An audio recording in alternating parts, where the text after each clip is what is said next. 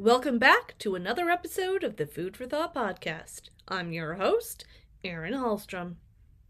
Today's episode marks the end of our third season of the Food for Thought podcast. And before I introduce our guest for today, on behalf of the entire food processing team, we want to say thank you for being a listener. Don't forget to rate us and leave a review. We'll be on hiatus for the next month, but we'll be back with more great guests on Season 4, starting in January. Joining me today is Maggie Slowik, Global Industry Director for Manufacturing at IFS. We're talking about two topics that all food and beverage manufacturers have to contend with, whether they like it or not: food safety and consumer trust.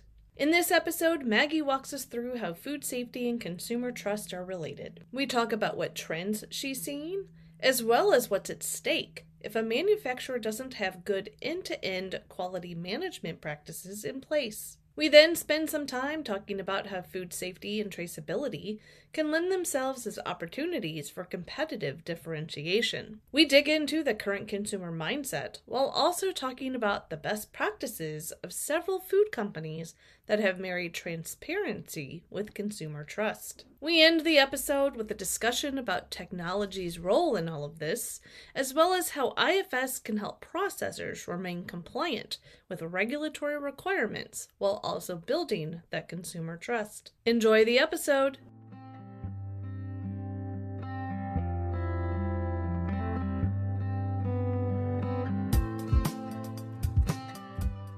Maggie, welcome back to the Food for Thought podcast.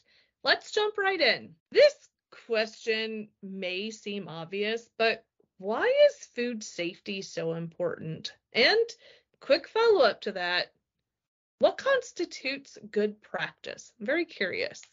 Hi, Erin, and thank you so much for having me back on your podcast today. Can I answer in a very blunt way to you to set the scene on this topic? Food safety is absolutely critical because it's essentially the license to operate for any food and beverage manufacturer. The industry, as we know it, is very heavily regulated around the world. And what this means is that food safety is driven by the establishment of well-documented procedures, including who exactly touched each material or critical process. But regardless of size or product, all food producers have a responsibility to manage the safety of their products and the well-being of their consumers, on top, of course, of meeting the standards of the retailers that they work with, because at the end of the day, it's about securing the shelf space in retail, right? So as far as regulations are concerned, in the US, for instance, we know that the FDA's Food Safety and Modernization Act lays down general principles, requirements, and procedures that really underpin decision-making in matters of food as well as feed safety. And interestingly enough, I think that the act, which was signed into law about 10 plus years ago, it's transforming the nation's food safety system by shifting the focus from what I would call responding to foodborne illness to preventing it. And this predictive and preventive approach is really crucial nowadays. And I'll come to that later because the industry is really challenged by a lot of factors at the moment. And of course, I could go on about other regulations as well. In Europe, for instance, you have the General Food Law Regulation, which provides an overarching framework for the development of food and feed legislation, both at union as well as national levels. But the point, I think, about regulation is that they differ based on the region and locality you operate in, and of course the sub-industry that you're focused on as a manufacturer. And all of that makes the issue of compliance really complex, especially given how large food manufacturing supply chains tend to be.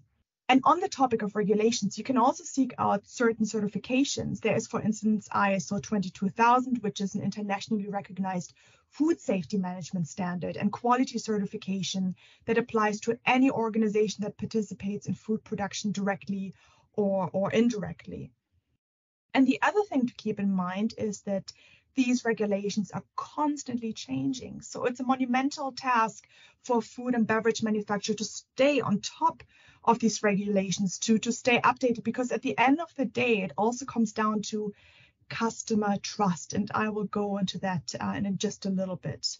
Coming on to the second part of your question, Erin, what constitutes good practice? Well, of course, you need to maintain certain quality standards in the way you handle and process food in your factory, as they are dictated by the various regulations and legal frameworks.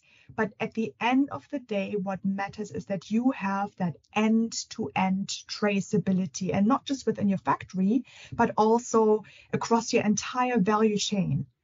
So in the case of a foodborne illness outbreak or contamination event, manufacturers must have efficient upstream and downstream tracking capabilities to rapidly find the source, the exact source of the product and where the contamination may have occurred. And this enables faster removal of the affected product from the marketplace, and it reduces incidences of foodborne illnesses. That is the aim, but the more ideal scenario is to, of course, prevent such contaminations before they even occur, because, and you will hear me saying this throughout this podcast, it really comes down to trust. And that is a key in a market that is incredibly competitive, where margins are razor thin. And now look at the situation that we're facing: increased supply chain complexity as well as inflation, and that's just going to get worse. So tell me, what new trends are you seeing? For starters, I will say that this is an incredibly dynamic industry. There are so many external influences, whether it's regulations, consumer preferences, or other factors. The industry has to constantly adapt and reinvent itself. But if I were to highlight some recent trends that are impacting food safety, I would start with definitely consumer preference and demand. And the thing to highlight here is that consumers are changing their preferences quickly and constantly. It's never staying the same. Think about alternative forms of protein, moving away from meat, less sugar, or changing to organic, plant-based and sustainable ingredients. I mean, we know all of these things as we're going through, our grocery stores. You constantly see new products popping up. And these are all the things that consumers are demanding. And not only does it put tremendous pressure on manufacturers to keep on innovating, but also we need to consider that when new food trends arise, new sets of food safety regulations and guidelines must also be released to ensure safety. And then manufacturers will have to think about putting the right quality processes in place. What also plays into that is the increase in healthier options, especially with the COVID-19 pandemic.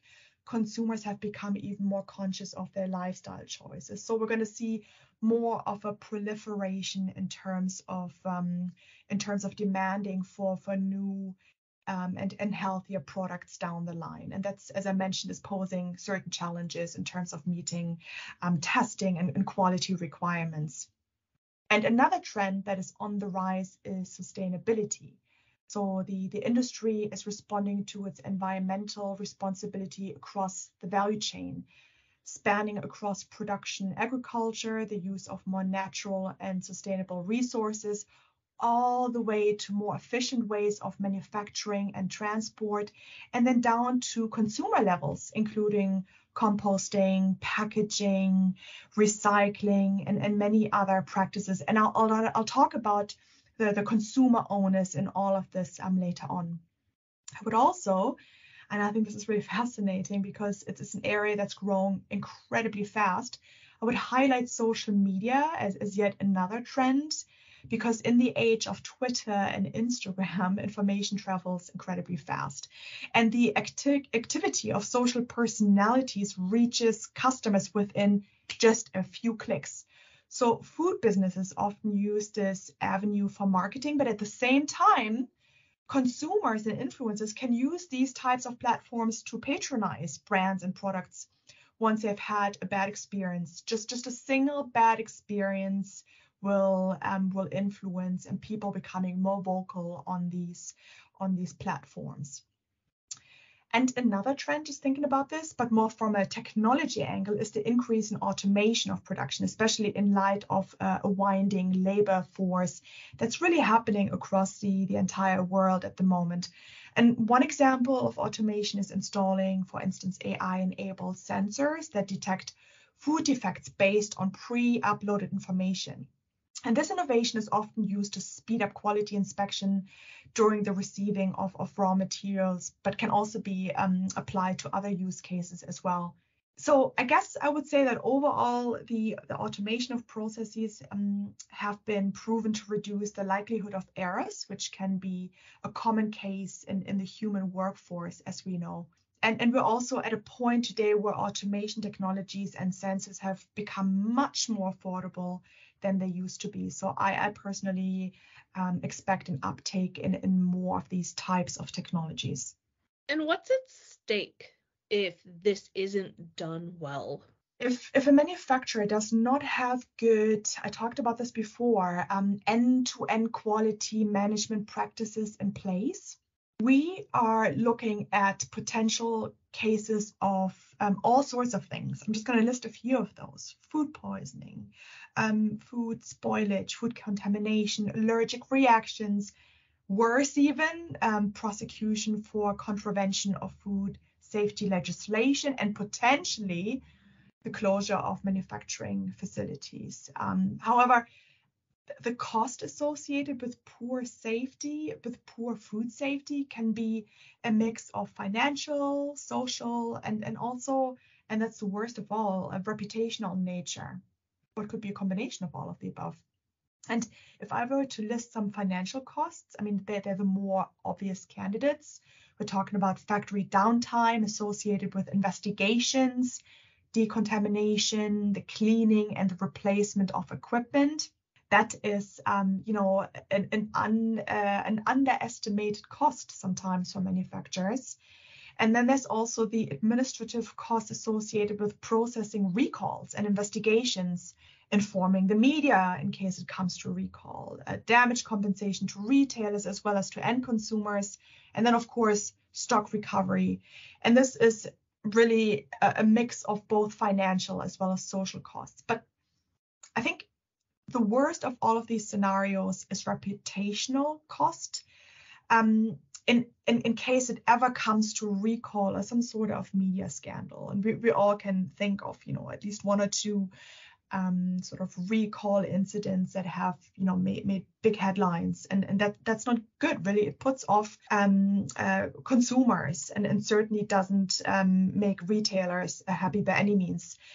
The bottom line is much of the food industry really rests on trust. And so a sense of safety and security has to be present if a consumer is willing to trial any manufacturer's product. And as I said before, food and beverage companies do want to get that shelf space in grocery stores. So retailers actually have a lot of power in that market space as well. It's not just down to consumers. Let's go to the other end of the spectrum now. What opportunities are there? So earlier on, I talked about the importance of traceability, and it's not just a matter of compliance with regulations, but I think also an opportunity for competitive differentiation. Might sound far-fetched, but actually it's not, because having access to granular, real-time data of any details from sourcing to delivery in an extended way, potentially multi-site, multi-company, and multi-regional, manufacturers can demonstrate that they are viable and a trustworthy supplier and a trustworthy brand to their respective customer ecosystem. And that is what builds up to a more mature way of sort of a food safety assurance and traceability. So it's all about capitalizing on this data and visibility and using it to build trust in the marketplace. And let's remind ourselves why this matters in terms of competitive differentiation. Consumers today are way more knowledgeable and demanding about the foods that they purchase, and they have literally become information obsessed, and they demand closer connection to the food brands that they purchase. So what they want is more in-depth product information, beyond what is already provided on the physical label.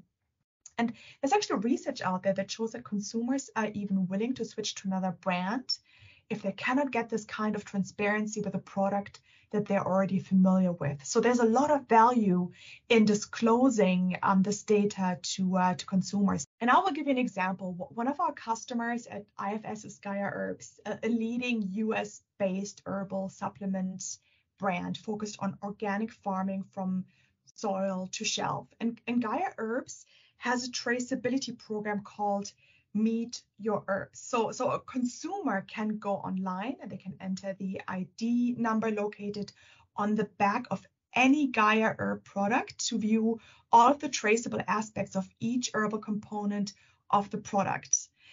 And they can also explore each individual herb to learn more about the uses and the history and the function. So it's a little bit like taking a virtual walk on the Gaia Herbs farms. It's really cool. So at the end of the day, consumers are increasingly buying into this type of information, which is all enabled by good traceability, of course. Yeah, that definitely sounds very cool what you're talking about. So next question for you. What is the role of technology here? To what extent can companies take advantage of digital technology? I think technology will play a great role in this shift to help businesses get a better handle on efficiency, quality, and traceability. And really, like, we have already seen progress being made, but I think it's as technology is advancing in terms of functionality, coming down in terms of pricing, companies adopting more and more of this technology, I think we're going to see some paradigm shift happening here. Even though I will also say that there are still a lot of manual processes in place, including spreadsheets. There's really no way around not investing in digital technology because it allows you to log and process massive amounts of transactions and product information, and it gives you that end-to-end traceability of the product's journey. And it all comes down to being able to access accurate real-time information so you can act on it immediately if you needed to. That's incredibly powerful. So remember, the trend is towards preventing problems as opposed to reacting to them. And this is where the value of real-time data comes into. And also in the past years, if you look at digital transformation and companies investing in IoT technologies, that has really helped to revolutionize food supply chains with sensors collecting a lot of data, and not only report on conditions, but also to enable decision making within organizations. And let's just talk about a couple of examples here with what I'm talking about in terms of IoT data collection. It could be anything from the temperature of the transportation truck to the source of ingredients. All of it can now be recorded using IoT enabled devices. And also product quality can be monitored as soon as the item leaves the field or the factory or the warehouse, giving companies, again, real-time, automated, and intelligent insight. While it's great to have all of this information, at the end of the day, companies need a modern and flexible business software solution that is able to unify the data and the processes from different sources into one single database, giving users a single source of truth. Nothing could be more frustrating than having data in siloed places, knowing full well it's there, but not being able to access it because it could be, again, spread across in different formats and so on and so forth. So you really want to have that single source of truth. And if your ERP can accomplish this, acting on the large volumes of data and providing actionable insights to your key stakeholders, then it is acting as a very strategic decision-making tool. And that is exactly what companies should be aiming for when they're making technology investments and trying to really ensure that they're good at traceability and quality performance. How exactly does IFS support its food and beverage customers to help them be compliant with key regulatory requirements and also build that customer trust? Sure. So first of all, we offer what I would call a comprehensive and industry-specific solution that supports all phases of the product life cycle. So it could be from new product development to marketing and sales, procurement, manufacturing, and of course, delivery to the customer. And one of our best kept secrets is the fact that we combine ERP with asset management and service capabilities. And this is all in one single database. And that makes us incredibly unique in the market as well. And what underpins all of these processes in quality management?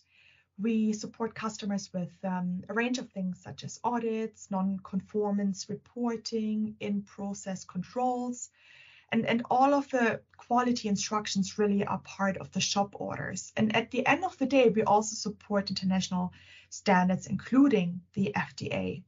And on top of this, we do offer end-to-end traceability capabilities to our customers, which allows them to not only maintain good quality standards across the entire value chain, but also trace their products both up as well as downstream. And that ability is incredibly powerful. But the main benefit that I would highlight here is the fact that we are a single system that really has everything. And it comes with open API, allowing our customers to easily integrate with other systems if they wish to, for instance, LIMS systems. So it's incredibly flexible as well as modular in that sense. And, recently we have also built on our MES capabilities, allowing us to integrate with machines on the shop floor to collect real-time data that is critical to quality control. So we're making continuous investments to ensure that food and beverage customers,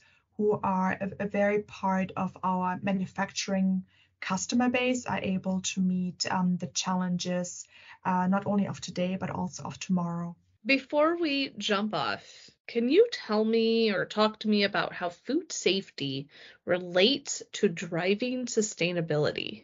Let me just go back to what I mentioned earlier, and that is that the industry is facing pressures across a range of stakeholders, whether it's customers, investors, employees, and regulators, and they are demanding more sustainable products and certainly production and processes. What is the operational implication of this? Well, companies must be able to explain and account for the journey that products and their associated raw materials have traveled through. So achieving this requires not only access to complete and good data, but also the effective management thereof.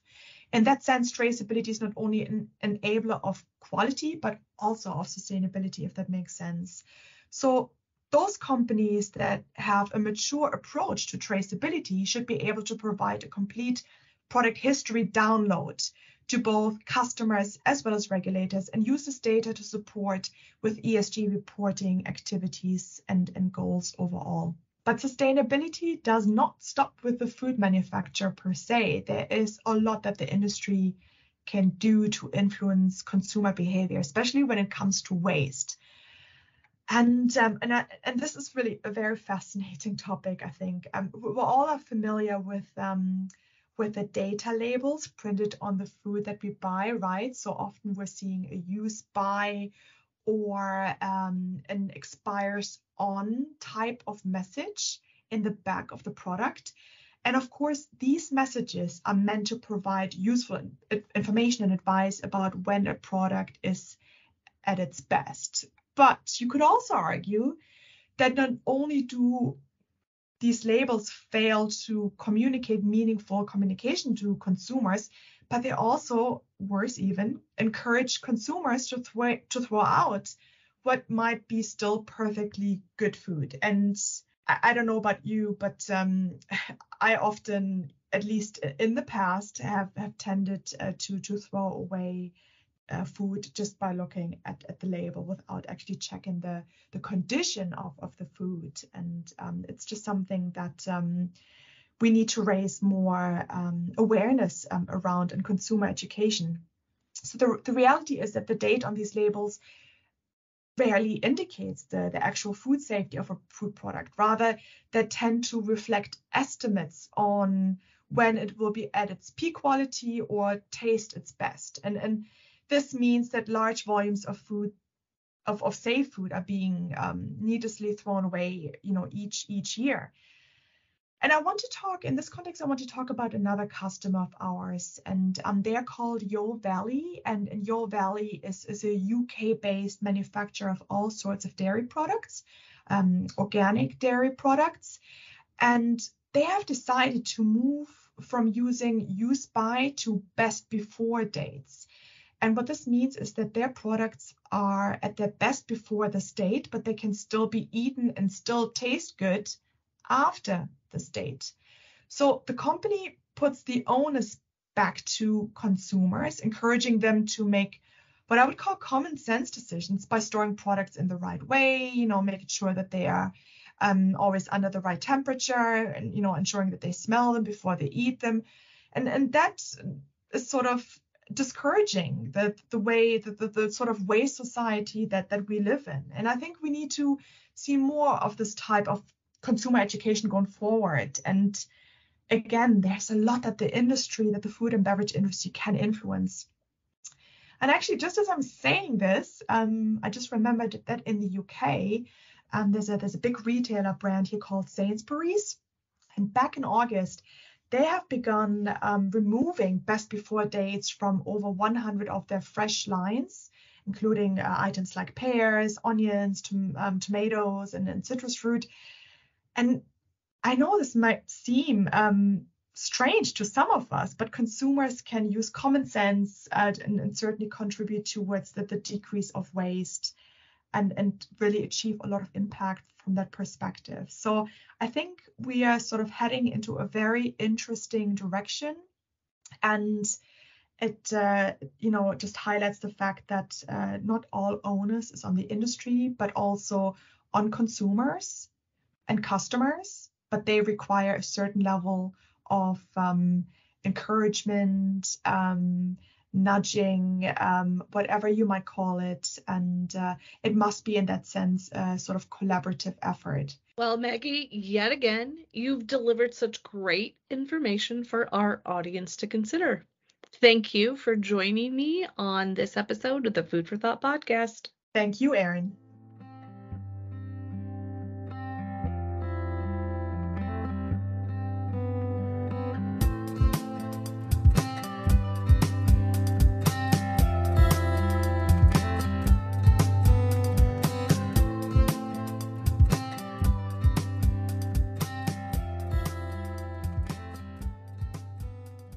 For everyone listening to the Food for Thought podcast today, thank you for tuning in. You can find us on Apple Podcasts, Spotify, Stitcher, and just about everywhere you can listen to a podcast. Be sure to tune in next time as we talk more about the stories behind the headlines of the food and beverage industry. Take care. Have a great day.